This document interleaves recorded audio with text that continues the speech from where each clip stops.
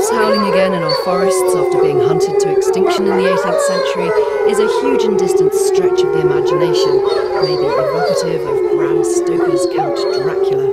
Listen to them, the children of the night. What music they make. But exciting for others like Becky Copeland and George Hyde, working at the Wildwood Trust in East Devon with this new young pack of grey wolves from Sweden. She's feeding from your hand. She is, yes. These wolves were hand-raised, so they're quite social. So we can hand feed through the fence. The ultimate aim of the research that we conduct is to make rewilding more of a possibility.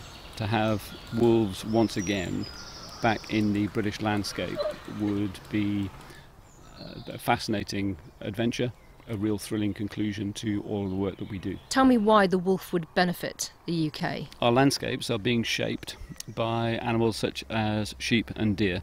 Wolves would provide a certain amount of natural culling of deer population, but in a way that people are not able to. Wolves would affect the behaviour of deer.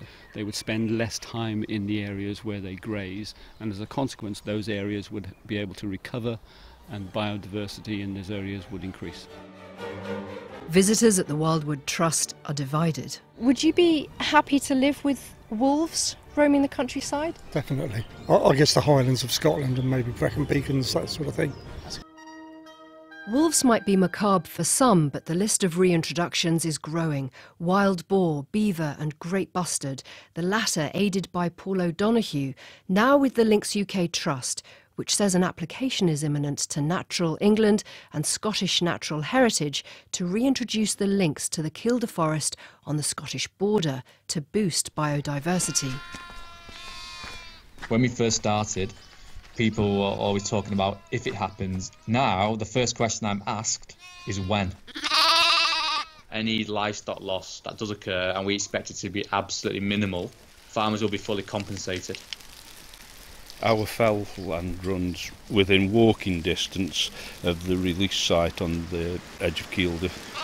Let's take some shelter in this barn while there's a downpour. Susan and Dennis Salt, you farm on the Scottish border. Tell me what you think about the possible lynx reintroduction here. They're predators, and we've got lambs, we'll have calves being born. I mean, the knock-on effect of the armed agricultural industry will be widespread. Where is the country's food going to come from? If we don't produce lamb, meat, beef, where is it all going to come from? Hill farms like this are very important to the food. Back to Devon and George Hyde at the Wildwood Trust. Where does biodiversity end? Where does this argument end? I mean, would you like to see the reintroduction of the bear? Are you asking me personally? I think yes, it'd be hugely beneficial. It's a little like the moonshot.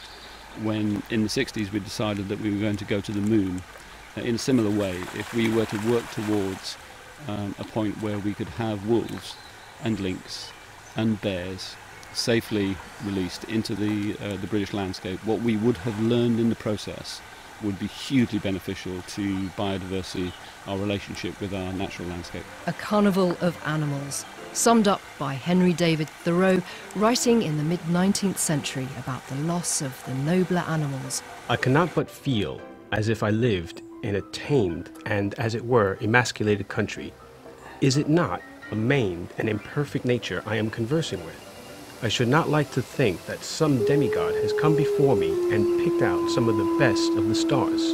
I wish to know an entire heaven and an entire earth.